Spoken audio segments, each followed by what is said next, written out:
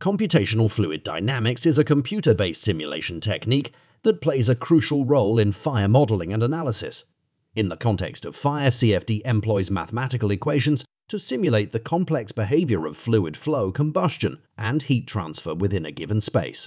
By discretizing these equations and solving them on a computational grid, CFD provides detailed insights into fire dynamics, smoke movement, temperature distribution, and other critical parameters.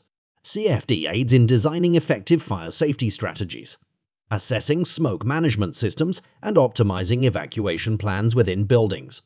It enables researchers to analyze fire behavior under various conditions, aiding in understanding fire spread, plume dynamics, and heat transfer. Moreover, CFD can assess the performance of fire protection systems like sprinklers and smoke detectors. Ultimately, CFD enhances the understanding of fire behavior and supports the creation of safer and more resilient built environments.